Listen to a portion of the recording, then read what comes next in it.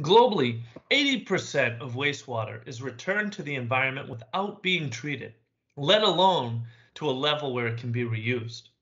According to the University of Arizona's Water Resources Research Center, between 60 to 65% of the water that goes down a home's drain has the potential to be reused.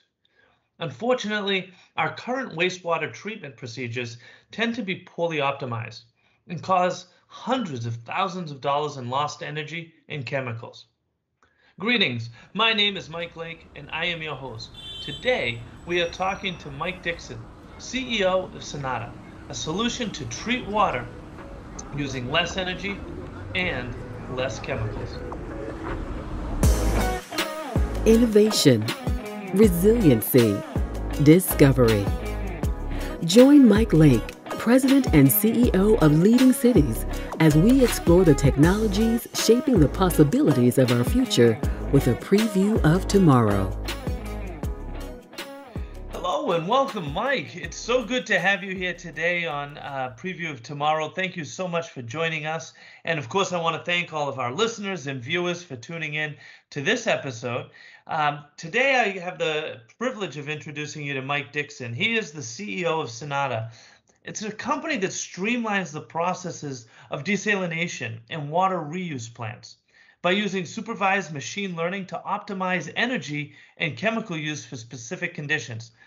Now, Mike, there's a lot to that. I mean, just the issue alone, there's a lot to unpack. But tell us, first of all, a little bit more about yourself and how did you come to be the CEO of Synauta? Well, thanks. First of all, thanks so much for having me here today, Mike. So a little bit about my background and then into Synauta. I've always worked in the water industry. I've been working in the industry for almost 20 years now in my career. And initially, I started in Australia. I worked for quite a large desalination plant as part of a push to bring Australia out of the millennium drought over there in around 2005 through 2010. We installed 6 major desalination plants all around the country. So that really helped me understand, one, what it's like to live in a dry place that doesn't have enough water, and two, to really build my career around desalination. After that, I moved to the United States, to California, to work for a startup called NanoH2O, which was extremely successful. The company exited for around $200 million to LG Chem. And finally, I moved up to Alberta as I wanted to experience Canada and learn more about the water situation up here and a lot more about startups, working with some accelerators. And through that time, I started thinking about certain business models in the water industry and what was working at the time and what was not working at the time. And it helped lead me to think about Synauta and what really needed to be done in the desalination industry to start moving things forward into new technologies that can really add value to our industry. So that's a little bit about me and a very little bit about Synauta as well. Well, and you are obviously in the right industry. I mean, this is an industry that is just critical. It's critical to human survival, and yet we're facing, as you I'm sure know, and we have said on this podcast on previous occasions that, look, despite the fact that the majority of the world is covered in water, there is less than 1% or about 1% of it is actually drinkable. And that is really under threat. Some predicting that in less than 20 years, we might not have any drinkable water available. Exactly. So you can see how much of a critical issue desalination and water reuse is becoming. So in certain parts of the world, they've done this really, really well. In the last week, I've been attending a conference online from Singapore called Singapore International Water Week. Those guys in particular have done things really, really well. So there they think about 4 national taps. They think about reuse and desalination.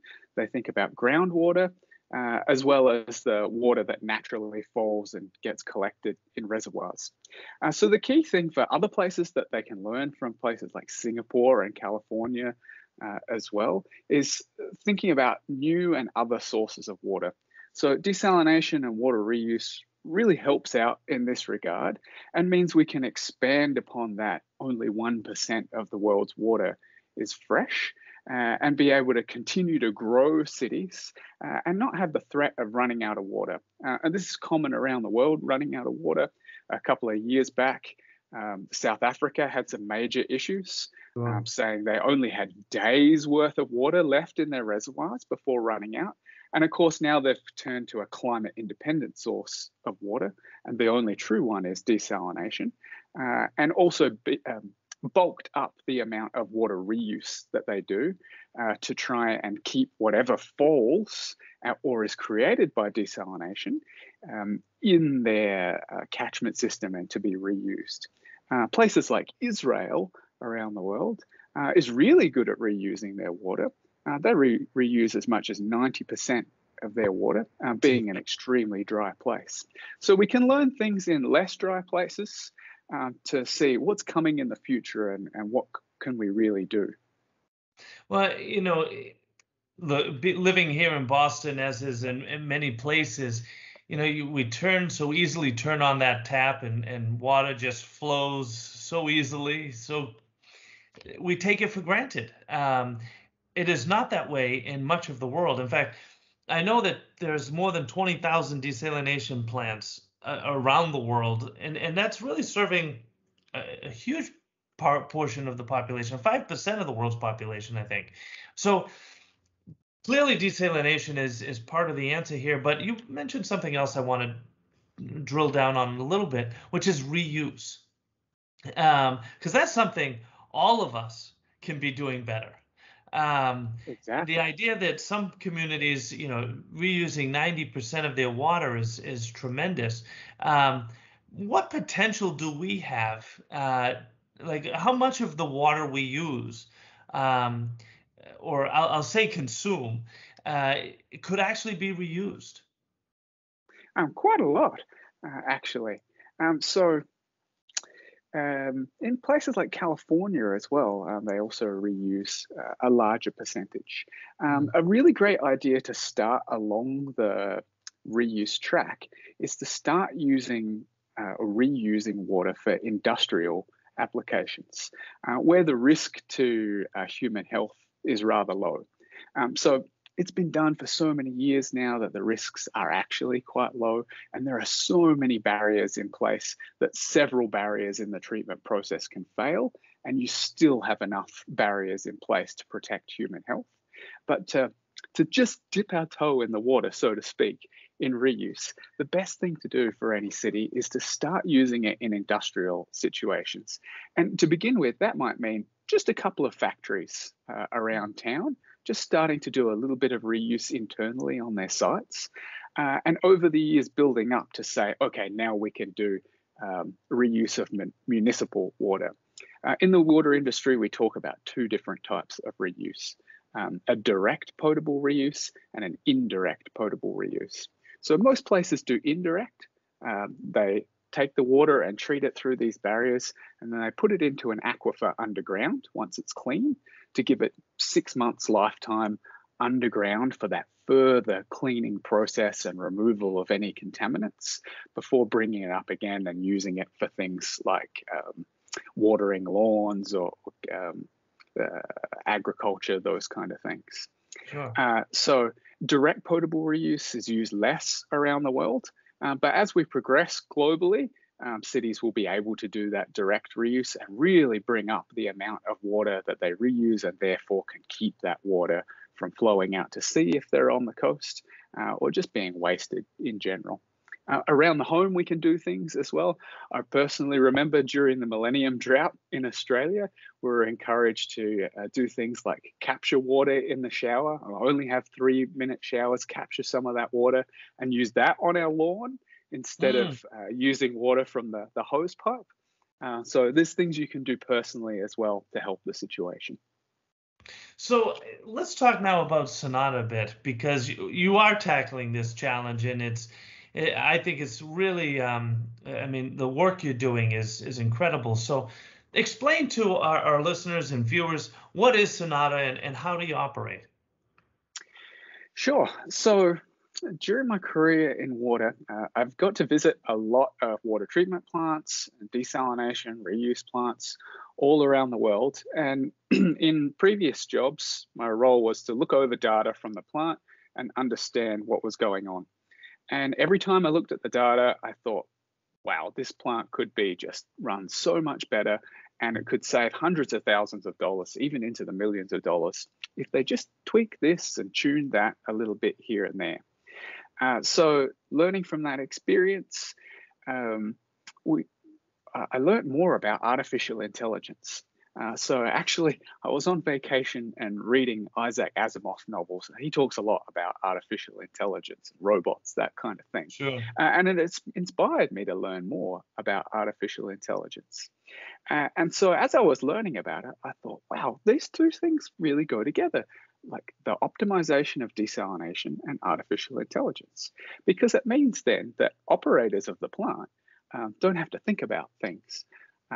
They can do the things that they love to do without having to focus too much on optimizing the plant. So that's a little bit about Synauta.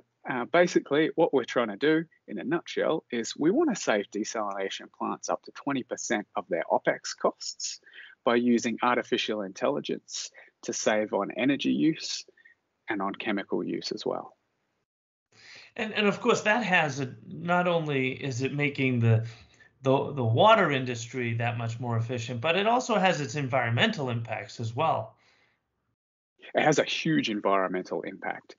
So we had the global engineers, GHD, have a look at what we're doing, and they found that we could save as much as 12 million tons of CO2 every single year. So the impact of using artificial intelligence for this process optimization can really be huge. And for cities as well, it really goes beyond water. And if they think about optimizing all of the processes through what they do, we looked at utilities more broadly and said if you combine water and power, you could be saving over 150 million tons of CO2 every year. So the impact is really, really huge by applying artificial intelligence to solve optimization problems. It's incredible how much energy is used to clean or treat our water. And especially, as I said before, with so many desalination plants around the world, so collectively, it's a massive, massive amount of energy that's being Absolutely. used. So, what do you have a sense, I mean, of the energy costs as it relates to desalination plants? How significant is that to a particular plant? Sure. So it's in the order of 5 to 10% savings of their energy. And given that energy on a desalination plant is usually between 40 to 60% of their OPEX costs, it represents a really big cost for them. And in municipalities, they're trying to do things, as cost effectively as possible. And so that can make a huge impact. We did a study of an Australian plant, just a theoretical study, and said, look, if we can save them 10%, this particular plant in Australia could be saving in the order of $3 million every single year. So that has a huge impact on the bottom line of quite a few large municipalities and a real value for them. And that only gets compounded when, as we said at the beginning, that demand, as our population increases, demand for potable water only increasing, and the availability of it only decreasing, or at least fresh water. Right.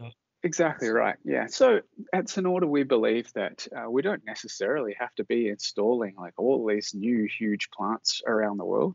We can be more efficient with what we have. So given that we work on optimization, efficiency is really key for us. So really what we want to see around the world is more efficiency everywhere. And we're hoping to lead the way within our industry helping people think about how can we be more efficient and what are the things we can do. I think artificial intelligence is just the beginning of thinking about how can we do more with less.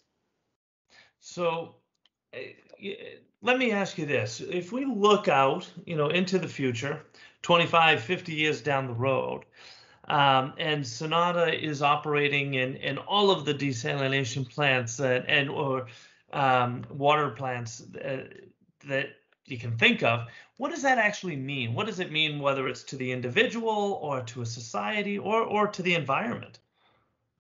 What I think it means is that we'll be working a whole lot more efficiently all around the world.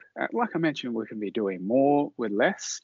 And I think it really resonates with what Synauta's vision is, in that we live in a world where water and energy is not wasted. Because the two things go hand in hand. Just because we're drinking water doesn't mean it's not taking energy. Sometimes you can think about saving water as being energy saving as well. So key to us is that we see that CO2 emissions all around the world will be reduced, just like we were talking about, that 12 million tons of reduction. And what we really want to see is that communities around the world are avoiding things like water restrictions that I was talking about, or avoiding, in places like Africa, having to move away from where they are simply because there's not enough water where they are.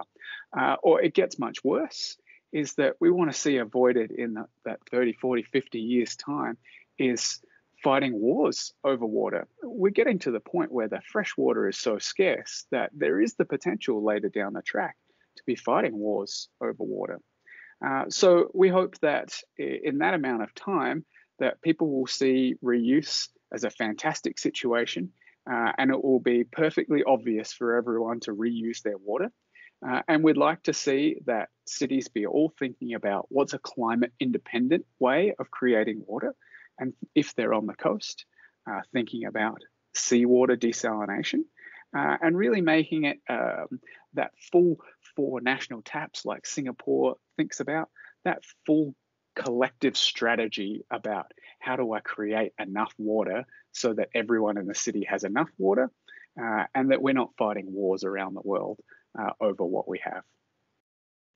Well, it is amazing what you've done, and unfortunately we're now out of time, but I do want to thank you for taking the time to join us today on Preview of Tomorrow, and thank you for the work you're doing. I mean, from reducing the cost of treating our water to reducing the carbon emissions to reducing the waste of the good water that we have. I can't thank you enough for all of your efforts. Thanks very much, Mike. It was really good chatting to you today. Likewise.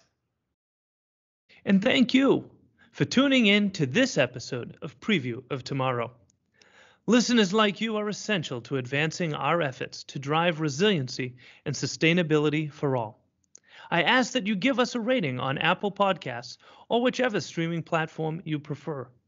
Your feedback helps us to grow and share these brief previews of what life in the future can be. In addition to thanking our guest today, I want to thank Peter Roy and Demetria Bridges for making this podcast possible. If you enjoyed this episode, please subscribe and encourage others to also join us each week in previewing the possibilities of tomorrow. Preview of Tomorrow is brought to you by Leading Cities, a global nonprofit driving resilience and sustainability for all by unleashing the potential of the world's cities. Join them at leadingcities.org.